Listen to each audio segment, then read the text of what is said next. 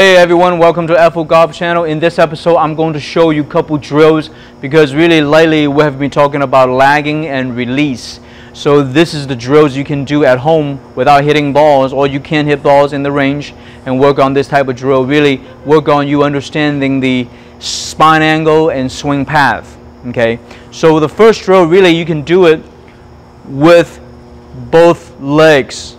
Okay, first I'm going to show you, this is the left leg open drill. So I'm going to show you the front view and the side view. So this is the front view. You can grab any club you like, even a driver. Really open up in a 90-degree angle. Okay. Remember, this is drills are working on your spine angle, maintaining spine angle, and the path. So you can see right now, we already talked about the outside path, which is the left arm path. You can see you do a swing like this. First, you will work on your loading your right hip. Okay. On the downswing, again, we're working on the motion and the path. Go ahead and move your hips and turn your body and throw your arms out to here. Now, the reason why I have you do this drill, believe me, by opening up your body, this actually feels very normal. Okay? The truth is, once you set up like this and do it, it feels really abnormal. A lot of times, you feel like you're going to fall over. But remember, we're working on trying to maintain spine angle and the path. So I'm going to show you one more time the front view.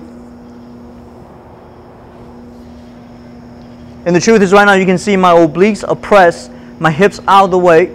Okay, and this path feels comfortable, right? So now I'm going to show you down the line what it looks like. 90 degrees, right foot, left foot, turn. Okay, so you can see right now the path is way out here. Okay, you can do this drill. Matter of fact, you can actually try to swing through the ball with this particular drill. All right, now we're going to go to your right foot. Same thing. You can do the exact same thing. This time, this foot now, you want to make sure you maintain. You don't need to do a 90 degree. Okay, your right foot, you can do it what I call the 45 degree. And slightly back, halfway back from your lead foot. Looks like kind of like this. 45-degree angle. Okay?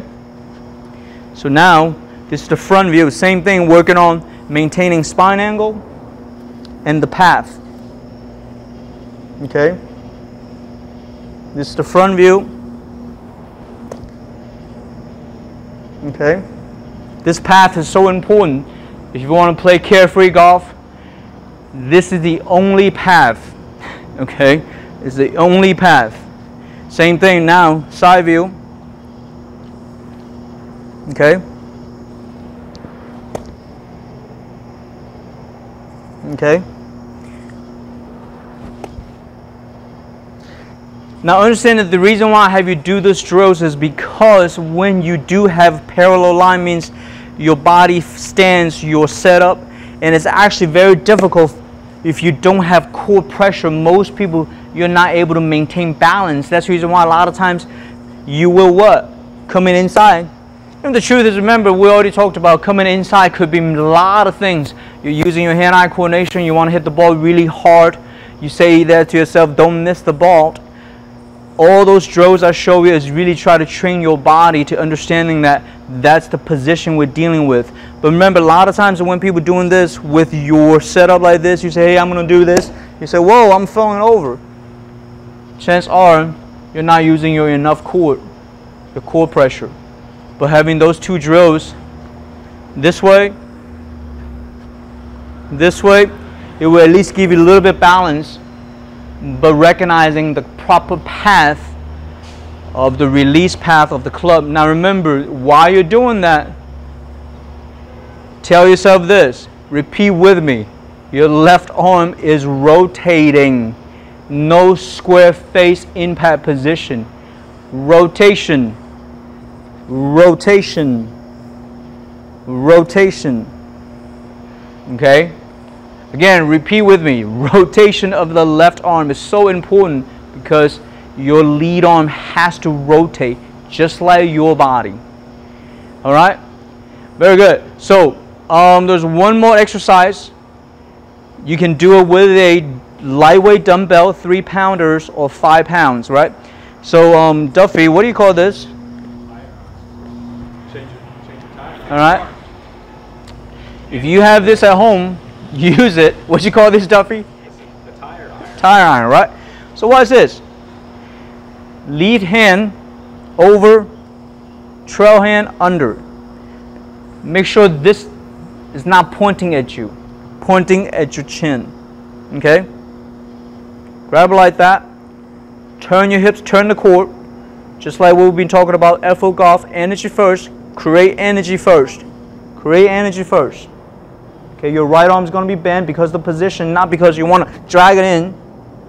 Okay? Then on the downswing, you will shift and turn your body. Watch this right now.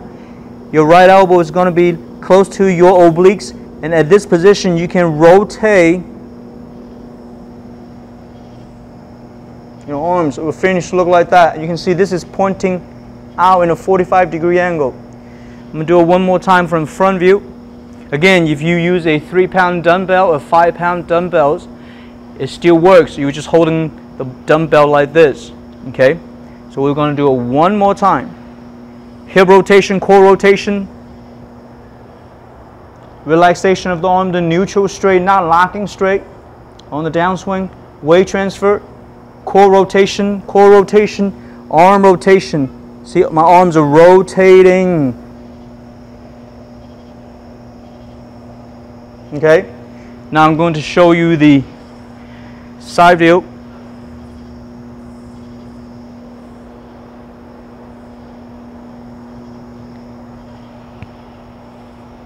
Okay? One more time. Hip rotation, core rotation, relaxation of shoulders, downswing, shift, turning upper torso from your core rotation. Do not try to press your shoulder down like this. Okay, turn, keep turning the core.